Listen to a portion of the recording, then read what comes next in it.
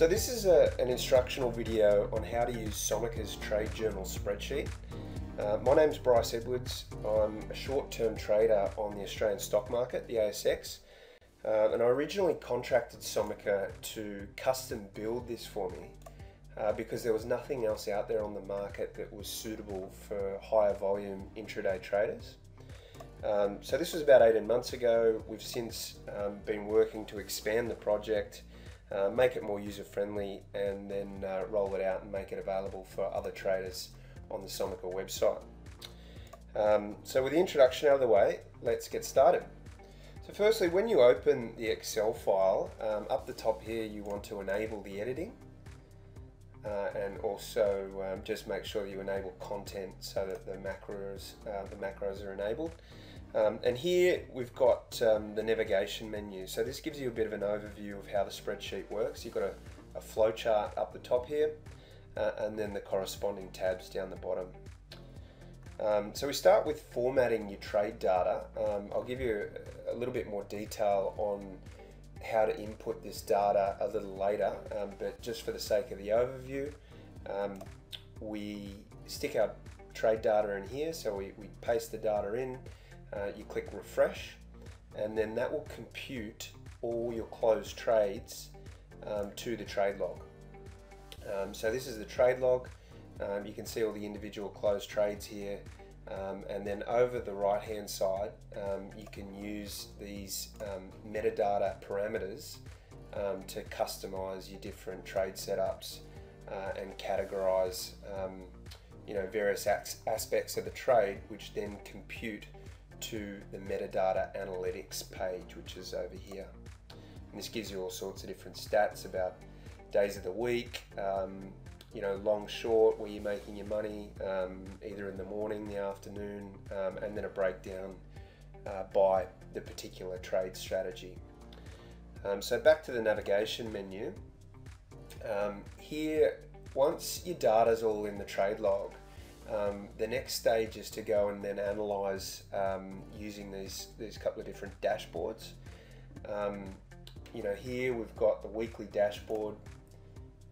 We can see all the key metrics up the top here, and then a breakdown by day of the week.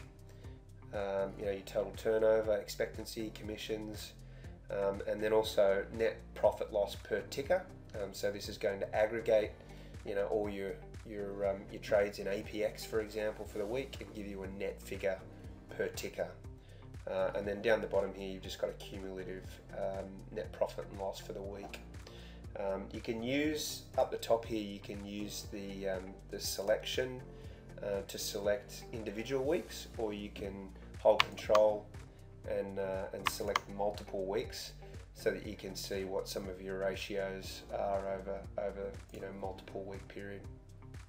Same goes for all trades. So this should collect all the data that's in the entire spreadsheet for the open range. I've got it selected just for the current year, and that will give you the same sort of thing with the histogram, but it's going to give you a day-by-day net P&L for each day. You're going to see your equity curve, and then also underneath you've got a drawdown chart. So the next thing that we're going to do is look at a step-by-step process for getting your trades out of the Iris Trader platform and then into the trade journal spreadsheet. So the first step is within the Iris Trader platform, you want to be looking at the trades pad. Then you're going to select your date range. I'm just going to go back to the 31st of August, hit request, and there you can see that it's spat out all my trades.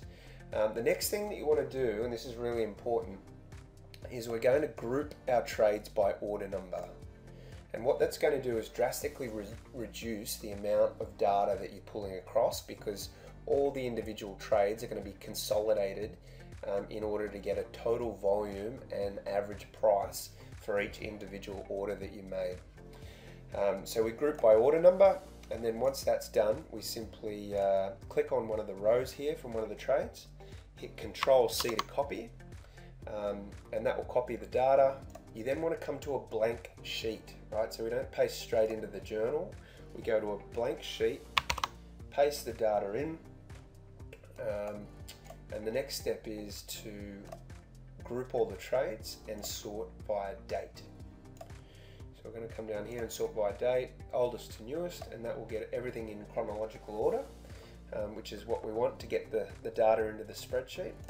Then we're just going to copy the relevant data. So we're not going to copy across the column headers. We're just going to take the data from underneath. So we go from column A all the way across to the date, which is L, all the way down to the bottom. And we just go copy. And then we go to the trade journal. We pick the top left row where we're going to paste the data underneath. Right click, and we're going to paste special because we don't want to override the formulas that are in the box. So we only want to paste values. We do that by pasting special, paste special, click values. Okay. And once all the data's in there, that will all basically compute. Notice here you've got a data control message. Now what happens here if there is not an equal and an offsetting sale for every buy? It means that there's an open position, and so this data won't be pulled across to the trade log until the position's closed. So any messages that you get here in the data control message, it should generally be that just warning you that this is an open position. Then we press refresh. It makes you aware of the data control message. Hit yes, and then you'll get a little pop-up box saying that the update's complete. Okay, and then we can come to the weekly dashboard and have a look at our last week's worth of trading, which you can see there. Again, this is going to generate or update the rest of your dashboards here. Here I'm looking at the all trades dashboard, and so this is the data that we've just pulled across. The next thing that we're going to do is look at adjusting some of the settings so that you can personalize it for your own trading.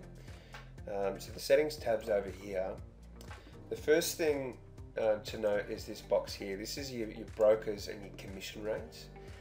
So you'll notice in the raw data sheet, when you bring in the raw data, you're not going to be bringing in any commission rates. This is calculated by the spreadsheet based on the turnover.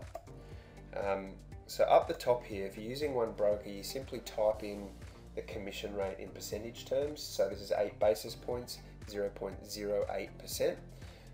Then the spreadsheet's just going to take the value of the trade and multiply it by the commission rate to get your commission in dollar terms. So very easy. If you're just using one broker, there's your solution. If you're using multiple brokers like I am, you can go and put the second and the third broker in this little section here, and this will override the commission rate for the first broker. So in raw data, what you're going to see here is the spreadsheet references the account number that you've put in to the settings, and it's going to apply the appropriate commission rate and override the first broker's commission rate here. So that's pretty simple. The next section that you're able to customize here is the metadata dropdowns. So this all relates to the metadata analytics. You can come in and just customize this however you like. Remember the trade setups. When you tag each individual trade setup in the trade log here, you can customize all these particular setups, and that's going to compute to the metadata analytics page. So that's the metadata, the commissions. With the trade time, this is all done automatically. You can actually change the intervals. I've called morning anything before 11:30, lunchtime's anything before, after 11:30 before 2, and then afternoon is after 2 p.m. You can change those if you like. The last thing is a broker call tracker. Whether you want to use this or not, I originally started using it to see if I could categorize which of the broker upgrades and downgrades are more powerful and which have a greater trading range. You can play around with that, and then obviously same goes when you're tagging the broker data. You can do that all through here with the relevant drop downs. So that's it for the settings.